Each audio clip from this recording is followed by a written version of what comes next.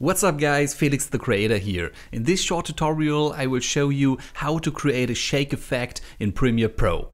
In this example we will add this shake effect at the bassline of a music track. So for this quick tip tutorial I'm using some stock footage from Artgrid.io and we have this cool hip hop track here from Artlist.io.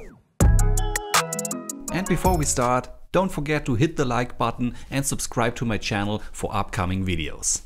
At the first step, we want to add a marker on every position where we want to create this shake effect. There are two easy ways to do this. One way is to bring the cursor at the position where you want to set the marker. In this case, we want to add the marker to the bassline. So you can drag the cursor right here and you can click here on Add Marker. And as you can see, you have the marker right here at the timeline.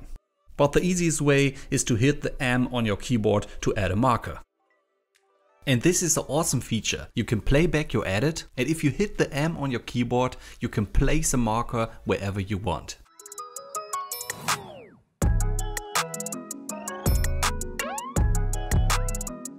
Note, here's a short extra tip. If you want to adjust your audio exactly, you have to open the drag down menu here and select the Show Audio Time Units. With this function, you can adjust your audio even better. And now you have to zoom in here at the first marker. And now we want to add some cuts here frame by frame. So we will start at the marker point and now hit the right arrow on your keyboard. Select the C on your keyboard to select the razor tool or select the razor at the toolbar. Make a cut, jump another frame to the right with the right arrow on your keyboard.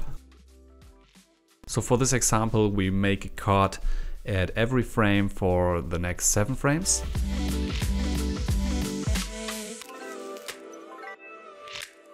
Now hit the V on your keyboard to switch back to the selection tool or click here on the selection tool. Select the first frame and scale this up to, let's say, 105.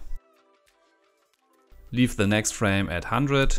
Go to the next frame and again say 105.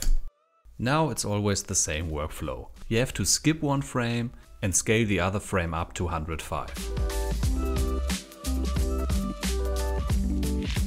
And that's it. Now we have created this shake effect in Premiere Pro really fast.